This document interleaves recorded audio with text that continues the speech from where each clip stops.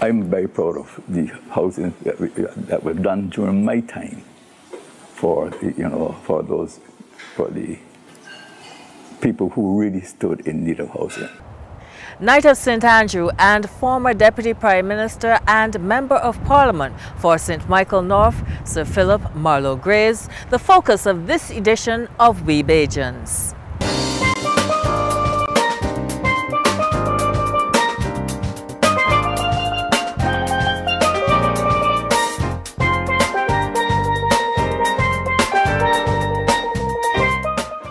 Philip Greaves was born in 1931 to Alma and Edgar Greaves. The second of 9 children, he grew up in Northumberland, St. Lucie.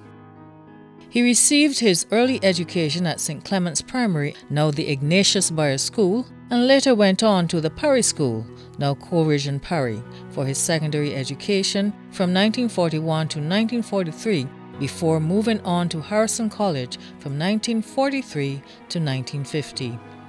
He studied classics from 1950 to 1953, graduating with a Bachelor of Arts degree.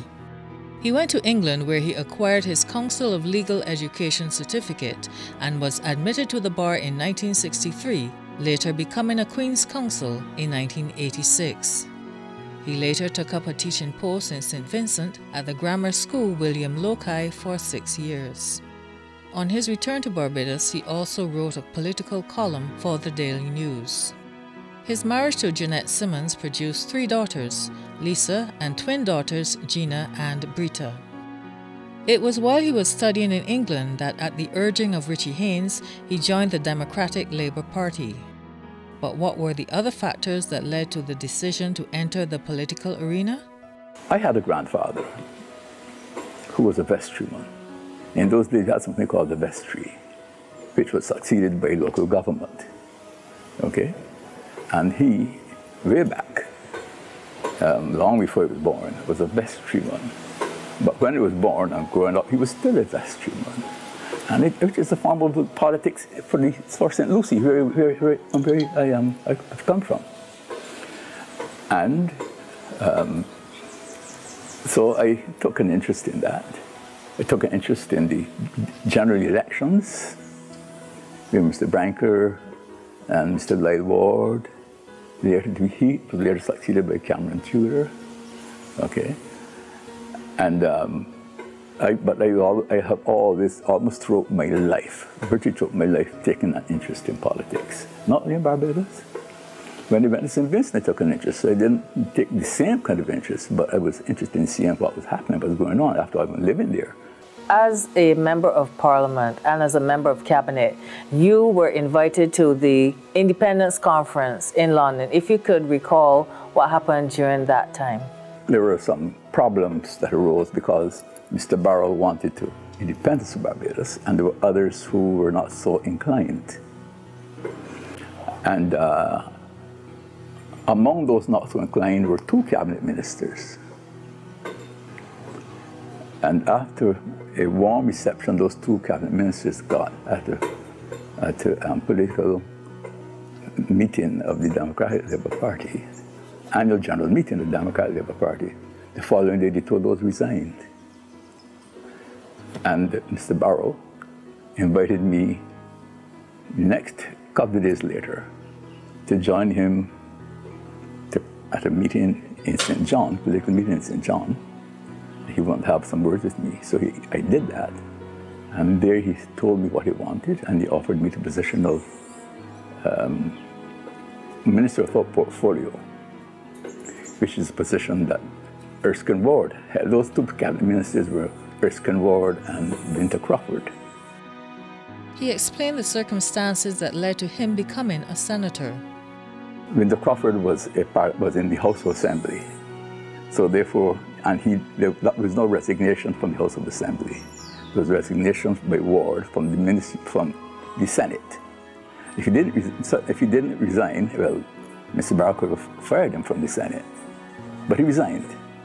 Okay, he couldn't fire Mr. Crawford from the House of Assembly, but he resigned. There was no problem there, no difficulty, and so I accepted the position as Minister without portfolio, and leader of the Senate. In those days, Jamaica and Trinidad had already attained independence, so the time was right for Barbados to follow suit. But what were the views of Barbadians about attaining independence? Mixed. Meetings were held all over the place. We all got good crowds. I would say that the majority of Barbadians, at that time Barbados were quite popular, and the majority of Barbadians accepted that we should go along that route, which I'm sure those who opposed it then would say it was probably the best thing that happened to Barbados at that time. He sees all you do, and he hears all you say. My lords are writing all the time. Oh, he sees all you do, and he hears all you say. My lords are writing all the time. At the time of Barbados' independence, Sir Philip Greaves was appointed minister without portfolio, and in 1971 he was given the Ministry of Home Affairs with responsibility for national insurance and housing. As a cabinet minister, he was able to contribute significantly to providing affordable housing solutions for Barbadians at every level. After independence, the elections were early November. Independence was 30th of November. Elections were a couple of weeks before that. So we had to choose ministers all over again under the Constitution of Barbados. I was again chosen as the minister without portfolio, but given certain responsibilities like for urban development, which is a middle-income housing development. It's in Wanstead area, and so on. And also for town planning, I was made Home Affairs Minister. I was wrong.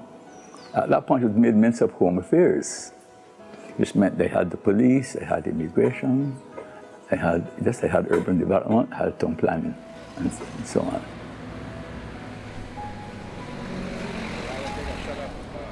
Foremost in his mind was that Barbadians achieved a higher standard of living.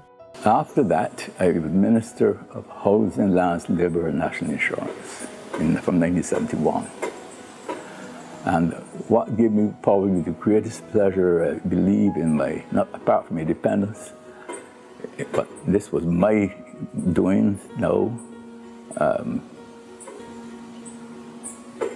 was to be made like the ministry that I just got, and they worked hard on the housing because they felt that the housing was so important to the Barbadians, that they really needed better housing. If a nation's people are to progress, then their social development must be a priority for government. Sir Philip had a vision for the people of Barbados and was on the pulse of their needs. He reflected on those times. I am proud that I was able to develop Eden Lodge, for starters. But matter of fact, I can even go back a little bit.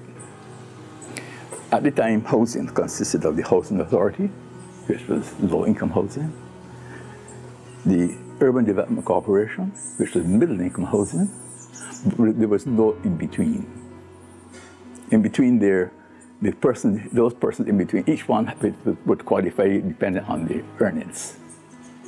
And there was nothing in between there for an individual who does not qualify for middle-income housing and was disqualified from Housing Authority, the low income. So I decided to bring them together as one, as the National Housing Corporation. I decided to do that, bring them together as one, okay? And so that we could deal with, abolish this not quite abolish it, but deal with it in a way in which we could include everybody in housing. Sir Philip also worked with private entrepreneurs to provide persons with access to innovative solutions, including solar energy. During his years as a member of cabinet, he was also Minister of Transportation. The life of an MP is never easy. He was an avid debater in the House of Assembly. They have come here and they have become law, as the Honorable President Thomas has said. I am going to read out the proposals, sir, that were laid here, and I would like to know how these have been reversed. First, sir. As an MP working for the people, yeah. I mean, going around in the parish and going around. Oh, I did that every week. Huh? Every Sunday, as a matter of fact. Every Sunday, what I would do, I would visit an area and work on that area for about 2 hours or so. The next hour then we spent driving through the rest of, just driving through the rest of the constituency. People might stop me, have a word with them, or they might stop and have a word with them, but not working them. The next Sunday I work in another area and do a similar thing. So I was through the whole area every Sunday, but working one of those sections on a house-to-house basis. By today's standards, he had a rather unconventional way of interacting with constituents. I did not establish an office in the constituency. My office was in my car. I would drive around. Everybody saw me. I drove around. Okay. So that was it. And his impact on Barbados' political landscape? I always saw Sir Philip Greaves as one of the stability factors of the Democratic Labour Party, of the, firstly the Errol Barrow administration and then subsequently the Erskine Sandiford administration. Sir Philip is a gentleman who was part of the government, but was not a flamboyant and flashy politician, but was clearly reliable. He was a safe man in many ways. It was interesting when Errol Barrow made a statement on the floor of the House when there were noises that were coming from elsewhere, slightly more flamboyant quarters of the Democratic Labour Party, that as far as he was concerned, after him came Sir Lloyd, and after Sir Lloyd, Sir Philip, sorry, and after Sir Philip, any number could play. And I think that that statement was one which certainly to a lot of us were paying attention. It told us exactly how important Sir Philip was, because he was one of those people who would be there, he was stable, but he was not necessarily flamboyant, and I think that that's probably why a number of people didn't realize that he was one of the potential leaders or the potential successors. The political analyst also noted his influence when the DLP was at the crossroads. When we had a crisis in 1994, when it was clear that Sir Lloyd had lost a vote of no confidence, it appeared as though Sir Philip would take the reins. And it was interesting that the public reaction was one that would not have objected to a situation where he would have taken over, even if it wasn't a general election. And normally one expects that when there's a change of leader, a general election follows. Sir Philip was proposed as an alternative. There was an article in one of the newspapers. And I think that there was a sense of national relief that he would have been the safe person to take over. As it worked out, it never happened. But certainly for the few days that it seemed possible, I think that public reaction or public sentiment was there with him. For his extraordinary and outstanding achievement and meritorious service to Barbados and to humanity, Sir Philip was conferred with the accolade Knight of St. Andrew, Barbados' highest honour, in 2009.